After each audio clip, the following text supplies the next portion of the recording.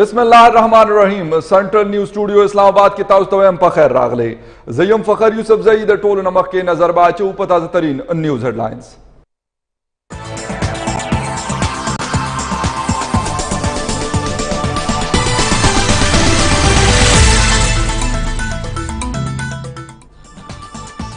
पेखवर की the dinghy ना वो सवाना ज्यादा खलक मुतासर शवे दे। द पंजाब मेडिकल टीम फतेहकाल के मेडिकल कैंप लगवलो ऐलान कर दे।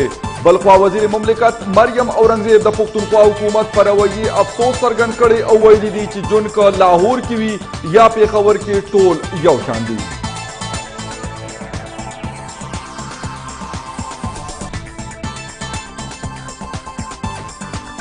पेखवर के द डेंगी हमले जारी दी। 13 सलीस घंटों के नोर द्वेश की सुना मखे तरागली दी। द सेहत सूबाई वजीर शहराम तरके वाई की सूबाई हुकूमत द डेंगी मखनीवी लपारा टोल वसाइल पकार रावली। द डेंगी मुफ्त टेस्टों अलावा बा मरीजानों ता दवाया ने होम गड़िया वर्कवलेशी। द सेहत मसले दे तदे सियासी रंग वर्कवलुना डडा उखलेशी। मियां नवाज शरीफ फसादी और साजिशी को के देशी को इनकलाबी ना। इमरान खान और नवाज शरीफ द यौ से के दो मखुनदी दागुई नजर सिर्फ और सिर्फ पर इख्तिदार दे। The peoples party chairman Bilawal भट्टो जरदारी मानसेरा के जलसे तवेना।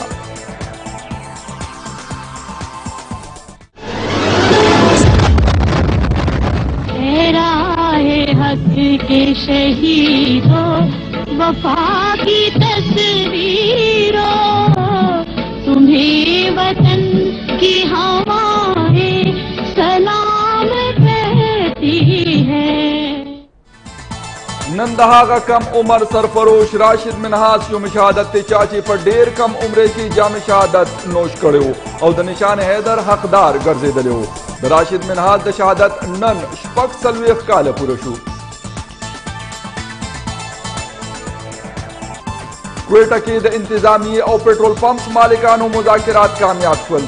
द खार पर ज्यादा इलाकों के पंपुना कलावेदल शुरू शुरू। जमाने बदले शुए द लरगो प्रजे द गेस तनूर नरागल लेकिन उस हम मजदहार डोडेवी कमची द लरगो पर तनूर पकड़ी। बार्सिलोना हमलो पयात के द मुतासिरीन सरा इजहार यकजहते लपारा जोड़े इंसानी मीनार यानी ह्यूमन टावर पदर जनुनु कसान द योबल उगो तकतली और मीनार ये जोड़ कर दे।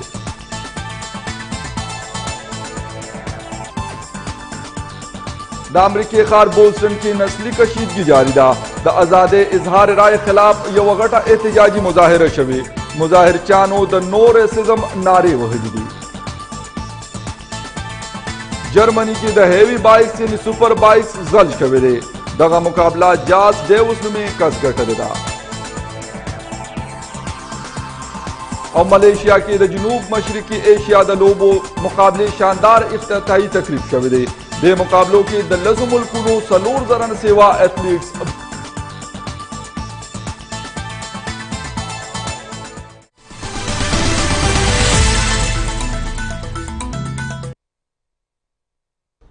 आउज बवड़ाने को द खबरों तफसील द बुलेटिन आगाज बकू पेखवर की द डेंगी हमलोना। पेखवर की द डेंगी ना वो सवना ज्यादा खलक मुतासर शविदे।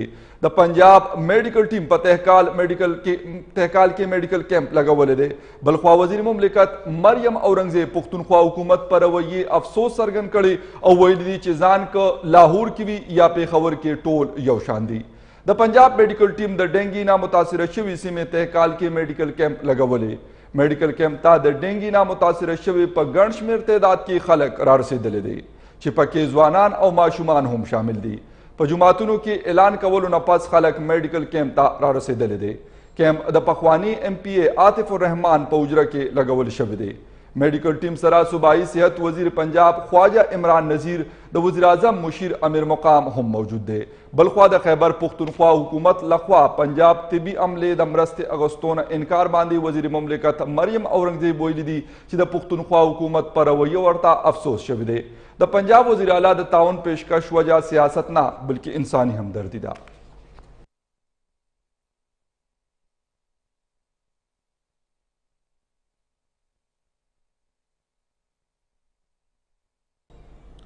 نن د نشان حیدر راشد منهاز شهید شپږ څلوېښتمه برسي عقیدت او احترام سره منظري کیږي.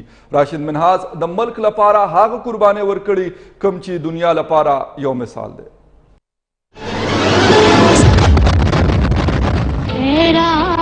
हक के शहीदों वफा की तस्वीरों तुम्हें वतन की हवाएं सलाम कहती है.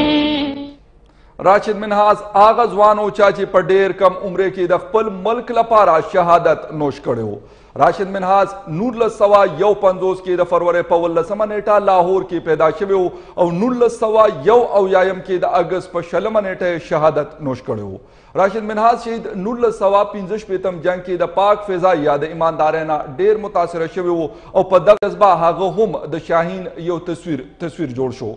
شهید راشد منهاز د غدار په ځای شهادت ته ترجیح ورکړه او په ننني تاریخ یعنې 20 اګست باندې د ملک په خاطر د دنیا نه سترګې پټې.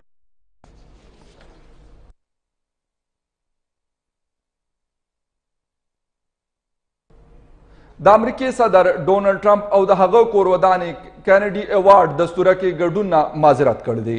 خبري ادارې تر مخه د امریکې صدر ډونلډ ټرمپ او د هغه کورودانې میلانیا د فن او ثقافت او هنرمندو ته وده ورکولو لپاره منعقد کیدونکي سالانه کینیډي ایوارډز کې شرکت نه معذرت په دې خبره کړې دی چې کم خلک چې په دغه دستوره کې ګډون کوي هغه د بغیر د سیاسي مداخلت نه خوند واخلي. کینیډي ایوارډز کې هنرمندو ته لایف ټایم اچیومنټ اعزاز ورکول کیږي. وایټ هاوس لخوا یو اعلامیه کې ویلي شوي دي چې صدر او خاتون اول فیصله کړې چې هغه سخت کال کیدونکي کینیډي ایوارډز کې شرکت نه کوي ځکه چې دستوره کې شامل اعزاز ترلاسه کوونکي ملمانه بغیر د سیاسي مداخلت نه د پروګرام نه خوند واخلي. خاتون اول او ډونلډ ټرمپ د کینیډي ایوارډ ترلاسه کوونکو ته مبارکي ورکړې.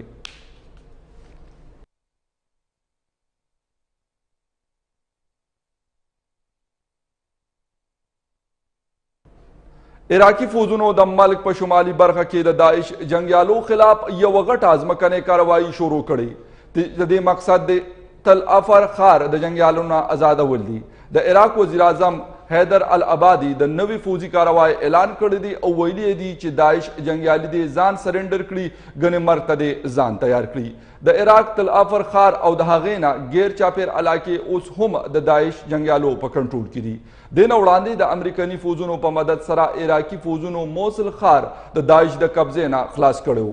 میډیا رپورټونو کې ویلي شوي دي چې عراقي وزیر اعظم خو د تل افر ښار د خلاصولو اعلان اوس وکړو خو عراقي فوجونو څو ورځې وړاندې راسي سیمه کې ځمکنۍ کاروایي شروع کړې ده. امریکني فوجونه هم د عراقي فوجونو مدد کوي او تل افر کې د داعش ټکانو باندې درنه بمباري کړې ده.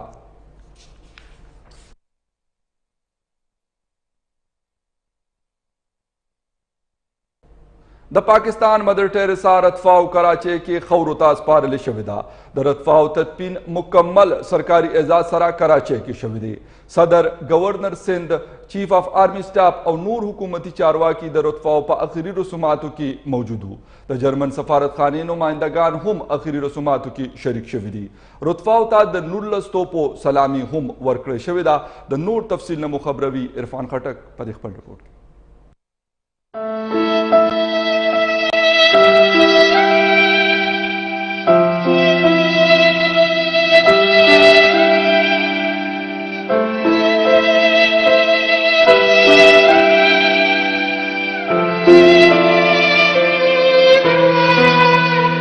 غریبانو ناروغانو یوه بله ډیوه مړه شوه.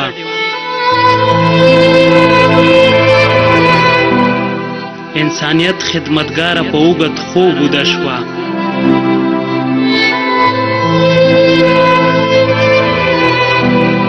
رودفاو که هر سو د بل وطن وه، رودفاو که هر سو د بل وطن وه.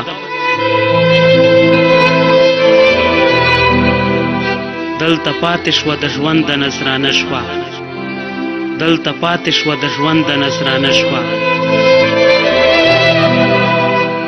پاکستان کې د جذام مرض ناروغانو ته د ژوند نوې امید ورکوونکې او د دغه مرض پر ضد یوه اوږده مبارزه کوونکې ډاکټر رود فاو وروستی رسومات د کراچۍ په سنټ پیټریک چرچ کې ترسره شوي او په ګوره قبرستان کې خاورو ته سرکاري اعزاز سره سپارلې شوې، چرته چې د پاکستان فوج سرلښکر جنرال قمر جاوید باجوه سره نوره حکومتي چارواکو هم ګډون کړی دی.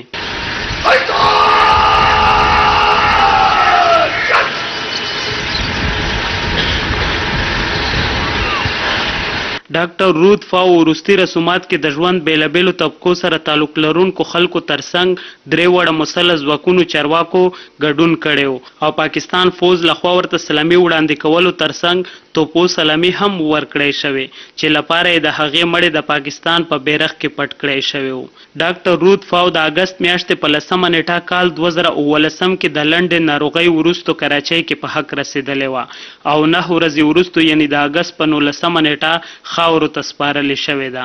ډاکټر رود فاو د جرمني هیواد سره تعلق ساتو، څوک چې قریبا کال 1962 کې د پاکستان په لور راکوچېدلې او د هغې رئیس یې ټول ژوند په پاکستان کې تیر کړی. نوموړی د جذام مرض مخنیوي په اړه په پاکستان کې اوږده مبارزه کړې ده. خپل خدمات مودې په وخت کې ډاکټر رود فاو د پاکستان بیلابیلو صوبو، ښارونو او په تیره د وزیرستان او داسې نوره سیمو هم دورې کړي او هلته یې د جذام په مرض کې اخته ناروغانو درملنه کړې ده. ډاکټر رود فاو ته انساني خدمت کولو په بدل کې پاکستان حکومت لخوا د نورو ایوارډونو سره هلال امتیاز هم ورکړی شوی دی.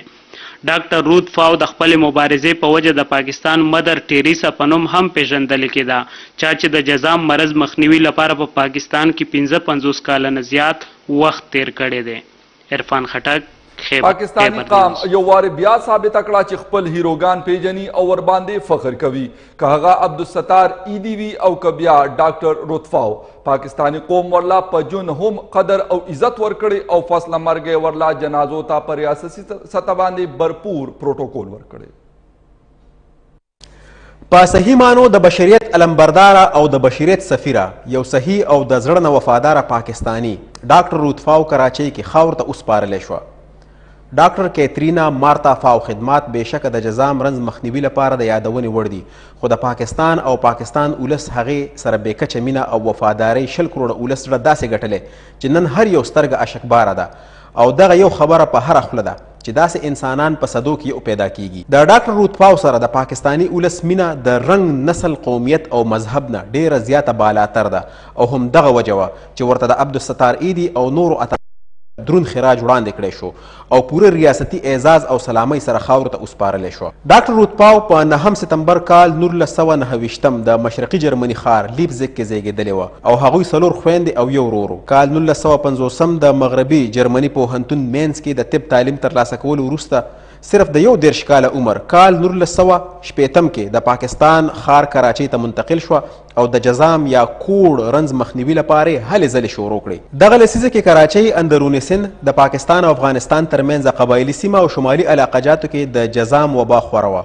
او د کراچۍ میکلوډ روډ چې ورته آی چندریګر روډ ویلی کیږي د جذام مریضانو لپاره دیوالبند رهایش جوړ کړی شوی چېرته چې دغه مریضان ساتلی شوي او ورته به د دیوال د بره خوراک غورځولی کېدو. د جذام مریضانو دغه ژوند ډیر د سختیو ځکه چې پردو نه علاوه به ورته خپل خلق هم نه ورنږدې کېدل او د هغوی د رهایش نه غیر چاپیره هم څوک نه اوسېدل. ډاکټر رود فاو د دغه مریضانو خدمت او د هغوی رنځ خاتمې لپاره خپل ژوند وقف کو. د بشریت علمبرداره ډاکټر رود فاو په دغه وخت کې واحد شخصیت و چې د جذام مریضانو دغه رهایش ته ورننوته او مریضانو سره لکه د خپلو کور وګړو رنګه میلاو شوه. د جذام دغه خطرناک رنځ له وجې به د مریضانو د وجود غوښې رجېدې او ډاکټر رود فاو به د هغوی په زخمونو په خپل لاس مرهم پټۍ کوله او ورته به یې په وخت داروګان ورکول. کال 1999 کې هغه د وفاقي حکومت وزارت صحت د جذام شعبې مشیره وټاکلی شوه.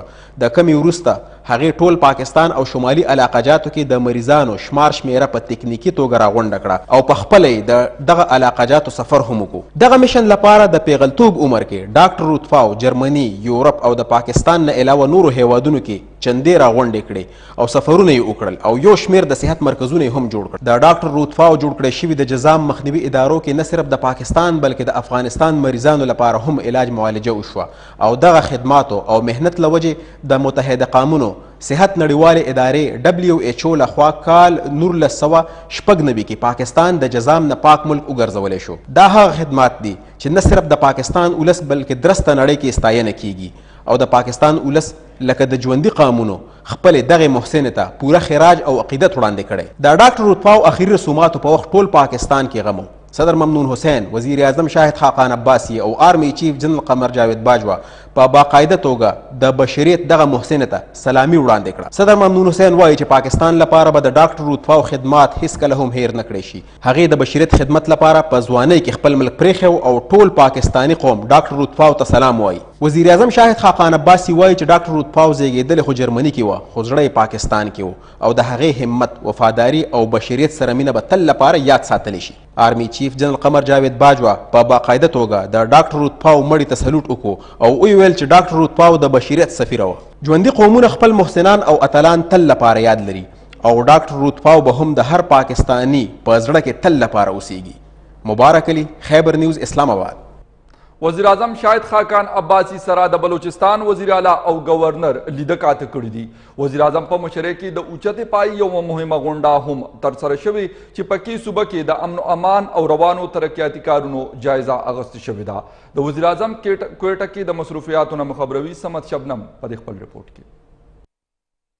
وزیر اعظم پاکستان شاهد خاقان عباسي په یوه ورځنۍ دوره کوټې ته راغلی. د کوټې په ریپورټ باندې وزیر اعلی بلوچستان نواب ثناءالله زیري او د بلوچستان اسمبلۍ غړو ښه راغلاست ورته ووایي. وزیر اعظم پاکستان په یوه ورځنۍ دوره کې گورنر بلوچستان، وزیر اعلی بلوچستان او د سکیورټي فورسز د اعلی چارواکو سره لیده کاته وکړو. وزیر اعظم پاکستان په گورنر او بلوچستان کې د وزیر اعظم پاکستان شاهد خاقان عباسي په مشرۍ کې یوه غټه غونډه وسوه چې د بلوچستان پر امن او امان باندې وزیر اعظم پاکستان ته د چیف سکریټري بلوچستان اورنګزیب لخوا بریفینګ ورکول سو. په اجلاس کې وفاقي وزیر داخله احسن اقبال، جنرال قادر بلوچ، وزیر اعلی بلوچستان نواب ثناءالله زیري، گورنر بلوچستان محمد خان اڅکزي، کمانډر صدرن کمانډ لیفټیننټ جنرال امیریاز، وزیر داخله بلوچستان سرفراز بوکټي او نورو لوړپوړو احکامو ګډون درلود. وزیر اعظم پاکستان د میډیا سره یوه خبري غونډه هم وکړه. هغه په خبري غونډه کې د پخواني وزیر اعظم خلاف ریفرنس دفاع کولو اعلان وکړی او وویل چې د حکومت ریاستي ادارو سره هیڅ قسمه مازرایي نشته. هغه زیاته کړه چې په بلوچستان کې امن او امان غوره سوی دی او په صوبه کې به د پخواني وزیر اعظم لخوا پیل کړل سوي منصوبې روانې ساتي. किसी इदारे की किसी इदारे से माज़-आराई नहीं है. अखबार में जब पढ़ता हूँ तो माज़-आराई नजर आती है. ऐसी कोई माज़-आराई ना है ना इंशाल्लाह होगी. ये इलेक्शन जून में होंगे, उसके बाद पाकिस्तान के अवाम फैसला करेंगे. यही जमहूरियत है और यही हमारा आइन कहता है. आप हज़रात जानते हैं कि जब ये हुकूमत आई 2013 में तो लॉ एंड ऑर्डर की क्या कैफियत थी इस सूबे में और शहर में, और आज अल्हम्दुलिल्लाह हालात बेहतर हैं. मुश्किलात ज़रूर पैदा होती हैं लेकिन उनका मुकाबला भी किया जाता है और कोशिश ये है कि इन थ्रेट्स को ख़त्म किया जाए. وزیر اعظم پاکستان شاهد خاقان عباسي وویل چې په بلوچستان کې به د اوبو د ذخایرو، ټیوبویل، شمسي توانایي ته اړولو او هر ضلع کې د ګیس منصوبې لګولو فیصلې سوي دي. د یوه سوال په جواب کې وزیر اعظم وینا وه چې منتخب حکومت په خپله اسټبلیشمنټ دی او د پاکستان ولس به په 4 جون باندې انتخاباتو کې د راتلونکي حکومت فیصله کوي. وزیر اعظم پاکستان زیاته کړه چې هر کس او هر ادارې ته به د خپلې دفاع کولو حق ترلاسه وي او حکومت به هم د نواز شریف خلاف ریفرنس کولو مکمله دفاع کوي. کیمرامین جمیل احمد سره سمت شبنم، خیبر نیوز، کوټ. مسلم لیگ نون او تحریک انصاف د یو پیسې دوه مخونه دي. د دواړو پارټو د مشرانو مقصد صرف او صرف اقتدار ترلاسه کول دي. مانسهره کې جلسې ته د پیپلز پارټۍ مشر بلاول بټو زرداری وینا دا یې هم ویلي دي چې میا صاحب خو فسادي او سازشي کیدی شي خو انقلابي نه. بلاول بټو زرداری خپل جذباتي تقریر کې پخوانی وزیر اعظم میا نواز شریف او د تحریک انصاف چیئرمین عمران خان باندې سختی نیوکې کړي او ویلي دي چې دا دواړه لیډران د ملک د مفاد سوچ نه کوي بلکې پس طریقه د اقتدار کرسۍ ترلاسه کول غواړي. د هغه وینا وه چې ولس اوس بیداره شوی دی، دوی به د تیرو وختونو غلطي دوباره ونه کړي او دا چې راتلونکي الیکشن کې به خیبر پښتونخوا نه د پی ټی آی د سیاست خاتمه وشي. بلاول بټو زرداری دا هم وویل چې چانګا مانګا سیاست کوونکي څنګه د انقلاب خبرې کوي او دا چې وفاقي حکومت د ملک ترقۍ په نوم په نمایشي منصوبو کې کربونه روپۍ ضایع کړي دي. بلاول بټو زرداری زیاته کړې ده چې خیبر پښتونخوا کې بدلون راوستونکي دعویدار خو د خپلې صوبې د حق تپوس هم نشي کولی، خو اوس به د خان صاحب د دروغو او د کنځلو سیاست نه چلیږي.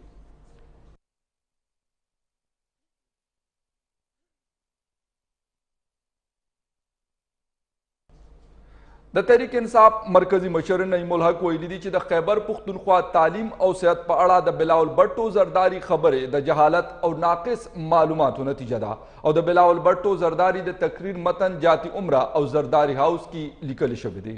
مانسهره کې د پیپلز پارټي جلسه کې د بلاول بټو زرداری تقریر باندې خپل رد عمل کې د عمران خان ترجمان نعیم الحق وویل چې نواز شریف او آصف علي زرداری د کرپشن مال بچ کولو لپاره یوځای شوي دي.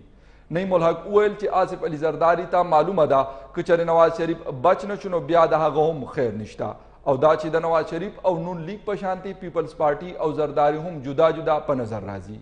هغه مخکې وویل چې د آصف علي زرداری موجودګۍ کې د بلاول خپله پارټۍ کې هیڅ حیثیت نشته او ځکه خو د سن حالت په خرابېدو دی. نعیم الحق زیاته کړې چې قام بېوقوفه جوړول اسان نه دي او نواز شریف او زرداری دواړو نه به د ملک لوټلی شوی مال واپس اخیستی شي.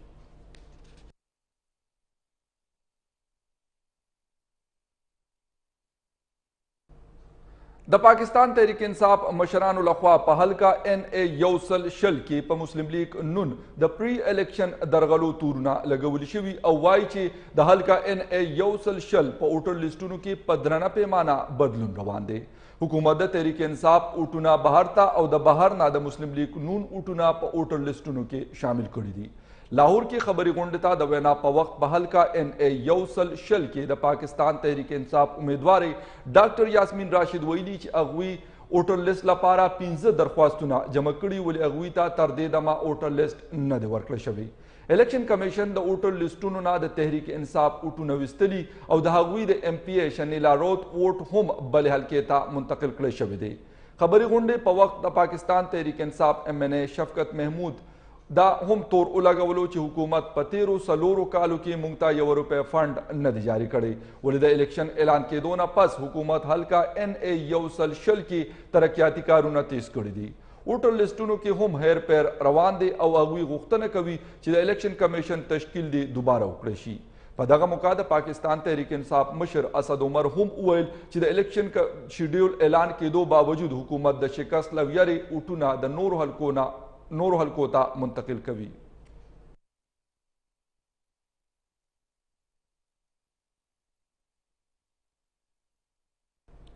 د قومي اسمبلی ترجمان د سپریم کورټ جج جسټس آصف سعید کوسا خلاف د سپیکر لخوا ریفرنس دایر کولو خبرې بې بنیاده ګرځولي او ویلي دي چې میډیا له د سپیکر خلاف بیانونو جاری کولو نه ډډه پکار ده. د قومي اسمبلی د ترجمان لخوا جاری شوی مختصر شان بیان کې ویلي شوي دي چې سپیکر آیا صادق د هیڅ یو جج خلاف ریفرنس نه دی جمع کړی.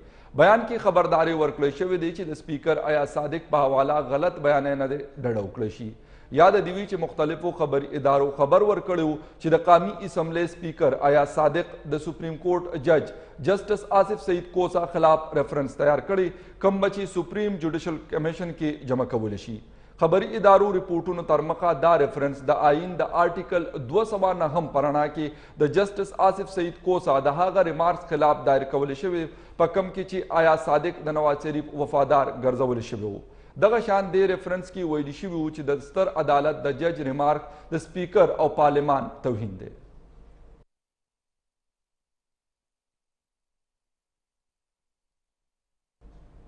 د قومي اسمبلی سپیکر طرف نه د سپریم کورټ سینئر جج جسټس آصف سعید کوسا خلاف ریفرنس لیګلو باندې خپل رد عمل کې د تحریک انصاف چیرمین عمران خان ویلي دي چې آیا صادق د سپیکر د څوکۍ اهل نه دی او هغه دی په فوري توګه استعفا ورکړي.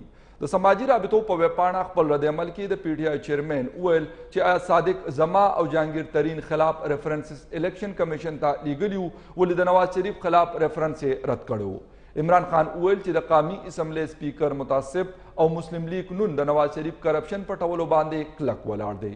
عمران خان مخکې وویل چې د آیا صادق دا خبره چې د سپیکر دفتر تحقیقاتي اداره نه ده نو بیا د خبرې نه ډیر سوالونه پورته کیږي. د PTI چیرمین غوښتنه وکړه چې آیا صادق تی په فوري توګه استعفا ورکړي ځکه چې هغه د دغه څوکۍ اهل نه دی او دا چې دغه ریفرنس کې صفا بدنیتي ښکاري.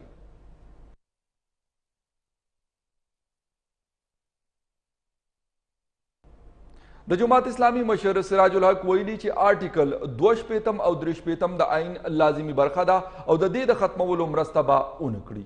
کوټه کې صحافیانو سره د خبرو دوران سراج الحق ویلي دي چې نواز شریف نااهله شو نو اوس آئین کې د ترمیم خبرې کوي.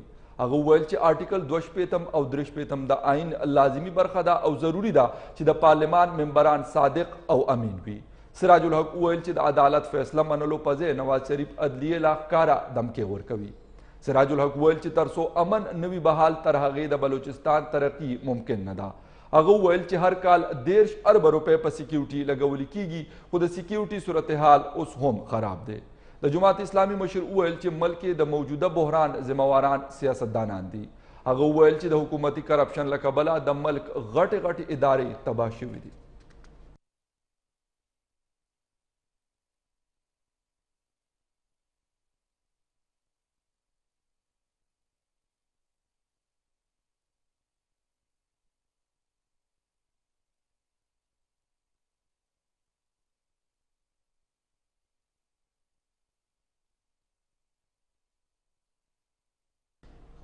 ډیر اسماعیل خان کې بنو اډې سره نږدې نامعلومه وسلوالو ډزو په نتیجه کې د جمعیت علماء اسلام فیر رهنما شیخ الحدیث مولانا عطاالله شاه پاک رسیدلی دی. پیښې وروسته د ښار ټولو تاڼو او چیک پوسټونو باندې پولیس های الرټ کړی شوی دی. پولیس وایي چې دغه پیښه هغه مهال وشوه کله چې شیخ الحدیث مولانا عطاالله شاه صدیق اکبر جماعت کې سحر منځ نه پس د کور په لور روان و چې دې دوران په نامعلومه کسانو ډزې وکړې چې له وجې دوی په موقع باندې په حق ورسېدو او پولیس د دوی لاش پوسټ ماسټم نه پس ورسا ته حواله کړو. پاک رسیدلی شیخ الحدیث مولانا عطاالله شاه جنازي مونځ د دوی ابایي کلي په نیاله کې 13 ورځ ادا کړی شوی دی. د پیښې وروسته د پولیسو اډیشنل ایس پي د مختلفو چیک پوسټونو دوره هم کړې چېرته چې په ډیوټۍ کې غفلت دوران 15 اهلکاران معطل کړي دي او د ښار ټولو تاڼو او چیک پوسټونو باندې پولیس های الرټ کولو هدایات هم جاری کړي شوي دي. واضح دی چې روانه هفته کې د هدفي وجنې په 4 پیښو کې 2 پولیس اهلکارو په شمول 4 کسان پاک رسیدلی او یو پکې جوبل شوی دی.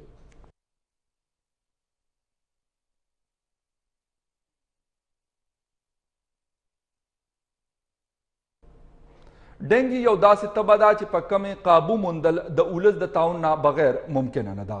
ډنګي تبه څه شی دی او د دغې علامات څه وي په دې اړه مو خبروي د سوات نه سیدالرحمن په خپل رپورټ. هسې خو ټوله نړۍ کې د ماشو 3000 قسمونه دي چې پکې ډنګي وایرس منتقل کول والا ماشه ایډز ایجپټایز په نوم یادېږي او دغه وایرس د فلاوي ګروپ سره تعلق لري. تر اوسه د ډنګي وایرس 4 قسمونه پیژندګلو شوي ده. په درسته نړۍ کې ډنګي طبي ښکار جوړېدونکي ماشو 18 قسمونه دي خو پاکستان کې صرف یو قسم ایډز ایجپټایز د ډنګي سبب جوړیږي. ډنګي ماشي همیشه پاکو اوبو کې پرورش کوي او ټوله دنیا کې هر کال تقریبا 15 کروڑ خلک د ډنګي تبي نه متاثره کیږي چې پکې 100,000 خلک د خپل قیمتي ژوند نه لاس وینځي. دغه ماشي چې کله انسان وچی شي او ډنګي وایرس د انسان په جسم کې داخل شي نو 15 نه تر 6 ورځې پس د تبي علامت پیدا شي. دا شان دغه وایرس چې کله یو خطرناک قسم ډنګي هیموریجیک فیور سبب جوړ شي نو هغه وخت انسان مړ کېدی هم شي. د ډنګي تبي زیاتره چې کوم شکل مخې ته راغلی دی په هغې کې ډاکټران تیزه تبه، سر کې درد، وجود کې درد، د ملا درد او سترګو درد شامل دي. د ډنګي تبي یو خطرناک شکل هیموریجیک فیور هم دی چې پکې د متاثره تن د خولې او پوزې نه وینه بهېدل شروع شي او د ډنګي تبي دغه خطرناک شکل هغه وخت مخې ته راځي کله چې متاثره مریض کې د ډنګي وایرس د یو نه سوا قسمونه وموندلی شي. د کومې په وجه چې د وینې خلیو کې کمی واقع شي او په خصوصي توګه د وینې تویدو د مخنیوي لپاره وجود کې استعمالیدونکي سیلز پلیټلیټس او د وینې سپین ذرات WBC کې زیات کمی راشي. دغه شان د وینې جمع کېدو والا خلیې او نور لوازمات د کمی په وجه د متاثره تن د پوزې او خولې نه وینه روانه شي او د دغې کمی په وجه متاثره تن شاک یعنې بېهوشۍ حالت ته د تلو خطر وي د کمی د وجې نه چې د هغه مرګ واقع کېدی شي. ډنګي تبه د یو خاص ماشي د چیچلو په وجه کیږي او دغه ماشي ته ایډز ماشي ویلی شي چې رنګ یې تور وي او په هغې د سپین رنګ پټې موجود وي. د ماشي لاروا تقریبا 10 ورځو کې د ماشي شکل اختیار کړي کوم ته چې پیوپا ویلی کیږي کوم چې اوبو کې اوسیږي او د 1 نیمې ورځې پس وروسته دغه بالغ ماشي کې بدل شي. د کومې چې 2 څانګونه 6 خپې وي او د ملاپ نه پس ماده ماشي د انسانانو وینه سکي او بیا اوبو کې اګې ورکوي. طبي پوهان وایي چې ډنګي ماشي یو خطرناک مرض ضرور دی خو که چېرې په وخت خلکو کې پوهه راوستلی شي او په وخت د دغې علاج معالجه وکړی شي نو دغه مرض علاج یقیني کیدی شي. ځکه چې د مرض واحد علاج احتیاط دی او دغه مرض مخنیوي لپاره ټولو ته انفرادي نه بلکې اجتماعي سوچ او هلې ځلې پکار دي ځکه چې ډینګي مرض باندې قابو موندل د خلکو د تعاون نه بغیر ممکن نه ده. سعید الرحمن، خیبر نیوز، بینګورا. دا تر دې دمه مهم خبرونه د نورو خبرونو اپډیټ لپاره وزټ کول مه هېروئ. زموږ ویب سایټ خیبر نیوز .tv د بل بلټن پورې به اجازت غواړو. د الله په امان.